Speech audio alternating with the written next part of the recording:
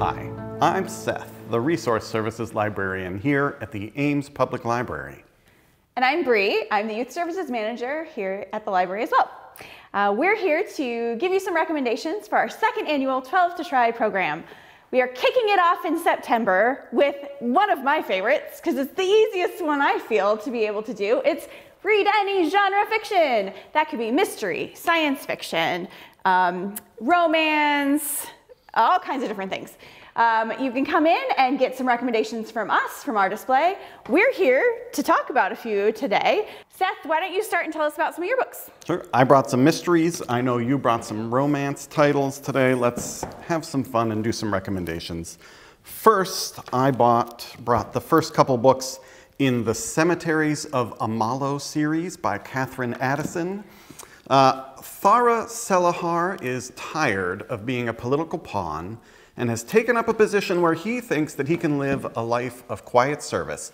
And he's appointed a witness for the dead, hence the title of the first book in the series, which is sort of a half clergyman, half lawyer who advocates for deceased people in court by finding out how they died and bringing their killers to justice.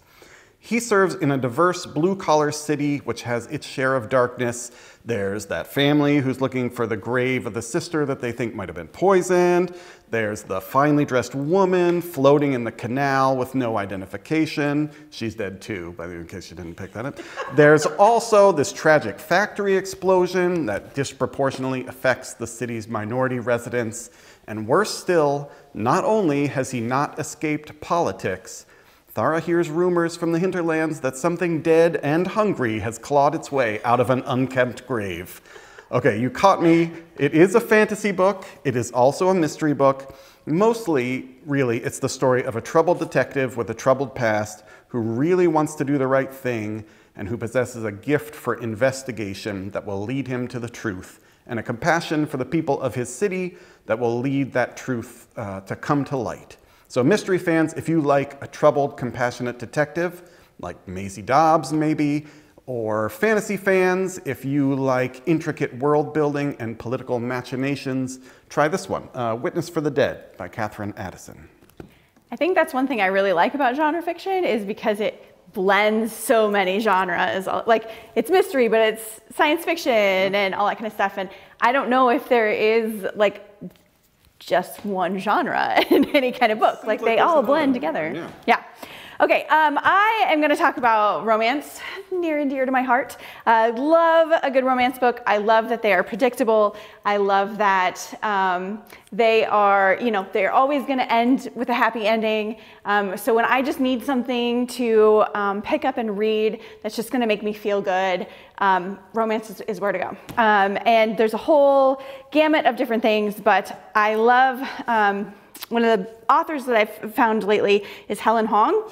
I love her characters because they're neurodivergent, which you don't often see in mainstream books as much. We're getting a lot more of that now, which is exciting. But her characters often have autism.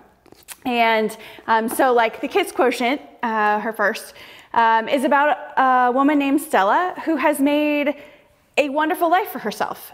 She is like, math is what makes sense to her, and she has figured out a job where she can use math and predict how customers are going to purchase things, which obviously is a very coveted thing in the marketing world. And so she does really well for herself. She's a gifted musician and all kinds of things.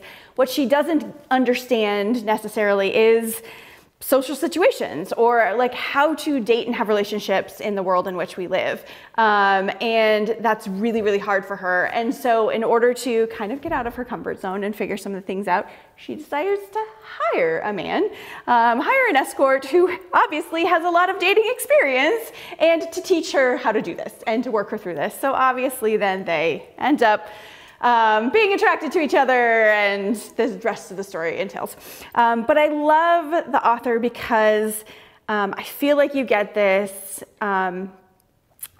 look through a lens of the world, and it helps you maybe understand a little bit about people in everyday life and what they struggle with. And how you can figure out how to navigate the world in a different way. And so romance is more than just that relationship with a partner, but it's more of experiencing life and we're all trying to figure out our life and our way through it. So Helen Hoang, love her books.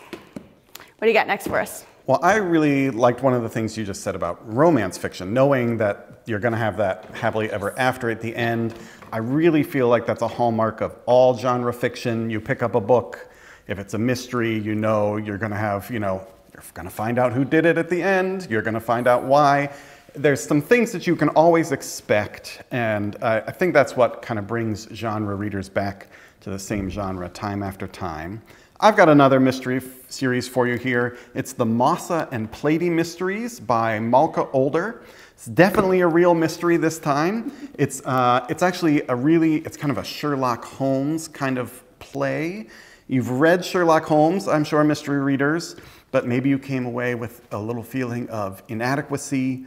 Maybe you thought to yourself, wouldn't it be better if Holmes and Watson just got over it and really embraced their sexual chemistry and got together finally? And maybe it would be better if they were both women. And maybe it would be better if it was set sometime in the future after humanity had messed up Earth and fled to live in the upper atmosphere of the planet Jupiter. Yeah, it's a sci-fi book. Yeah, it's also a mystery, but all right. You got me again, I guess. But yeah, if you ever thought any of those things, and why wouldn't you have, this is the book for you. Mossa is the investigatory savant. She is off-putting in person, but she's able to make leaps of logic that no one else can. Pleiti is a professor. She's really comfortable and kind of set in her ways at her university, but she ends up drawn into Mossa's investigation amongst the faculty of this university. The vibe is actually really close to Victorian, even though it's kind of futuristic. They eat scones, they drink tea, they do it all against the backdrop of this kind of Cambridge-style university. There's even misty streets and train schedules to consult for clues. Mystery readers who like English historicals should like these, even if they are sci-fi. And so should sci-fi readers who enjoy exploring what authors think human futures on other planets might look like. So that starts with The Mimicking of Known Successes by Malka Older. I totally have to pick that up. That sounds amazing. My second author that I'd like to highlight is Hazelwood. These are just the super awesome, fun reads when I just need something great and light to pick up. The thing I love about Hazelwood books, though, is her women are amazing, highly educated, really forefront of their departments and in their fields and stuff like that. One character is studying neuroscience at NASA, brain science. In The Love Hypothesis, Olive is doing research at Stanford University on pancreatic cancer. And so really highly intelligent women, oftentimes breaking some glass ceilings in areas that typically have been male-dominated for a while. And it's fascinating to see her lens on how to break into some of those industries and stuff like that with these really strong female characters. Yeah, so this one is The Love Hypothesis. This one is Olive. She has just started a research grant at Stanford. And basically she's getting over a really bad breakup, and her roommate is saying, you really need to get out there. And so kind of to get her roommate off her back, she and her professor, have a little chemistry, so they decide to fake date. So this is definitely a fake date trope. And along the way, he thinks that it'll help his career a little bit. Some of his funding has gotten stalled, and so he thinks having a relationship will kind of help. And they end up in this whole relationship where some of her research gets taken. Another competing professor kind of comes in and takes some of her research and claims it is his own and stuff. And so they have to kind of battle their way and fight to get her credit for where credit is due, and fall in love along the way. So I love it because you get this look into what maybe higher ed academia, like the other side of that is, maybe how cutthroat it is a little bit in research and stuff like that. But it's just a really good story and lots of really great relationships that you build along the way.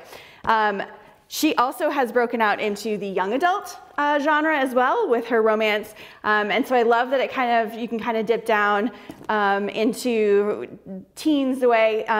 It's about a character, Mallory, who just graduated high school and is like this huge chess genius, just amazing at chess, but she doesn't want to play anymore. And she gets kind of roped and sucked back into the world of chess. And chess is kind of one of those games right now that is just like booming in popularity. So a really, really fun one to be able to connect maybe some younger readers with too. I'm the youth librarian and I have to bring in some of those younger books too. So absolutely. We've covered a whole bunch of genres here. We certainly haven't covered them all. You'll have to come into the library to find the genre pick that works best for you. And you can also pick up, since this is September, the first month of our next year of 12 to Try. Come in and get your starting points. You can see all of the categories on the back. Read at your own pace, but definitely follow us along. We'll release a video each month with some recommendations as to what the monthly prompt is. Thanks for joining us.